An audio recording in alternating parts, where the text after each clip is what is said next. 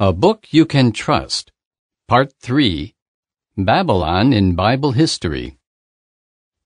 This is the third in a series of 7 articles in consecutive issues of Awake that discuss the 7 world powers of Bible history. The objective is to show that the Bible is trustworthy and inspired of God, and that its message is one of hope for an end to the suffering caused by man's cruel domination of his fellow man. Situated on a fertile plain some 50 miles south of modern-day Baghdad, the ancient city of Babylon was truly magnificent. With massive double walls and a surrounding moat, Babylon seemed impregnable. The city was renowned for its majestic temples, hanging gardens, and temple towers. As one of the greatest cities of the ancient world, Babylon has recently been dubbed the City of Wonders. In the Bible, it was named Mistress of Kingdoms and was the capital of the third world power of Bible history. Isaiah 47:5. Like the Egyptian and the Assyrian empires before it, the Babylonian Empire played a prominent role in Bible history, enabling us to compare what the Bible says about it with what secular sources say. Trustworthy history. The Bible book of Daniel tells us that a man by the name of Belshazzar once ruled as king in Babylon. However, some secular sources have stated in the past that Belshazzar, though powerful, was never king. Was the Bible wrong? Archaeologists have uncovered a number of clay cylinders in the ruins of Ur in Mesopotamia. The cuneiform inscription on one cylinder included a prayer by Babylonian King Nabonidus for Belsar-Usur, my eldest son. Later findings confirmed that Belshazzar had acted as regent for more than half his father's reign, states the New Bible Dictionary, during which time he was to all intents and purposes king. History also shows that ancient Babylon was an extremely religious city, rife with astrology and divination. For example, at Ezekiel 21:21, we read that the king of Babylon resorted to divination in order to determine whether to attack Jerusalem. The king looked into the liver, the Bible says. Why the liver? The Babylonians used this organ in quest of omens. The book Mesopotamian Astrology tells us that at just one site in ancient Babylon, archaeologists found 32 clay liver models, all inscribed with omens. Noted archaeologist Nelson Glueck once said, "I have excavated for 30 years with a Bible in one hand and a trowel in the other, and in matters of historical perspective, I have never found the Bible to be in error." The following is supplementary information. Babylon the Great. The Bible book of Revelation mentions a symbolic harlot named Babylon the Great. Revelation 17:5. What does this harlot represent? The evidence points to its being a religious entity. Ancient Babylon was an extremely religious city, having over 50 temples dedicated to various deities. The Babylonians believed in trinities of gods and an immortal soul that at death would descend to a dark netherworld. There, human existence beyond the grave is at best only a dismal, wretched reflection of life on earth, says Funken Wagnall's New Encyclopedia. In time, those teachings spread throughout the world. Today, they, or modified versions of them, can be found in the religions of Christendom. Together, these religions make up a major part of the global religious entity, Babylon the Great. Returning to the article. Trustworthy prophecy. How would you respond if someone told you that a major capital, such as Beijing, Moscow, or Washington, D.C., would become an uninhabited ruin? You would rightly be skeptical. Yet, that is what happened with ancient Babylon. Some 200 years in advance, about the year 732 BCE, Jehovah God inspired the Hebrew prophet Isaiah to put in writing a prophecy about the demise of mighty Babylon.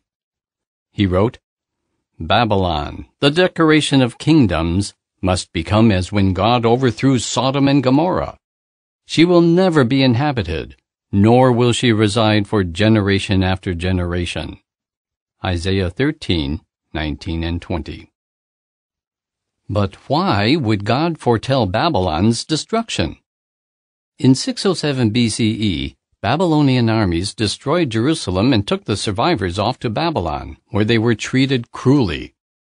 God foretold that his people would have to endure this bitter treatment for 70 years because of their own wicked deeds. Then God would deliver them and let them return to their homeland. True to God's prophetic word in 539 BCE, just as Judah's 70-year exile was about to end, the seemingly invincible city of Babylon was overthrown by Medo-Persian armies. In time, the city became a heap of ruins, just as predicted. No human could foretell such a striking achievement. Without a doubt, the act of prophesying or foretelling events in advance sets the author of the Bible, the true God, Jehovah, apart from any other God. The following is supplementary information. Foretold by name. One of the most remarkable prophecies regarding the downfall of Babylon involved its conqueror, King Cyrus of Persia. Nearly 2 centuries before Cyrus rose to power, Jehovah God mentioned him by name and foretold that he would be the one to conquer Babylon. Pointing forward to Cyrus' conquest, Isaiah was inspired to write, "This is what Jehovah has said to his anointed one, to Cyrus, whose right hand I have taken hold of, to subdue before him nations, to open before him the 2-leaved doors, so that even the gates will not be shut." Isaiah 45:1-3. God also foretold that the city's protective moat would, in effect, dry up. Greek historians Herodotus and Xenophon confirmed the fulfillment of this amazing prophecy. They revealed that Cyrus diverted the Euphrates River, causing the moat to recede. Cyrus' armies thus gained access to the city through its gates, which had been left open. As foretold, mighty Babylon fell suddenly in one night. Returning to the article. A hope you can trust. Yet another prophecy is having a remarkable fulfillment in our day. The prophecy involves King Nebuchadnezzar of Babylon and a dream that he had about an immense image. The body was divided into 5 parts: the head, the breasts and arms, the belly and thighs, the legs, and the feet, each one with a different metal composition. These metal parts stood for a succession of governments or kingdoms that started with Babylon and continues down to the Anglo-American world power, the 7th of Bible history. Daniel discloses that in the feet and toes of the image there was a noteworthy change of materials. How so? Pure metal was replaced with a mixture of iron and moist clay. By way of explanation, Daniel told Nebuchadnezzar, "Whereas you beheld iron mixed with moist clay, they will come to be mixed with the offspring of mankind. But they will not prove to be sticking together, this one to that one, just as iron is not mixing with molded clay." Daniel 2:43. Yes, mixing iron and clay results in a fragile union. There is no sticking together. How accurately this describes the politically divided world in which we live today. Daniel also reveals another significant development. In his dream, King Nebuchadnezzar saw a stone that was cut out of a large mountain. This stone was lifted up, and it struck the image on its feet of iron and of molded clay and crushed them. Daniel 2:34.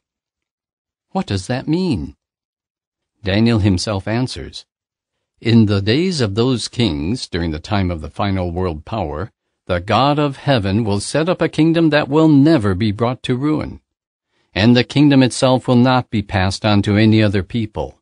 It will crush and put an end to all these kingdoms, and it itself will stand to times indefinite." Daniel 2:44. That prophecy pointed forward to a kingdom unlike any other government known to mankind. Its king is Jesus Christ, the Messiah.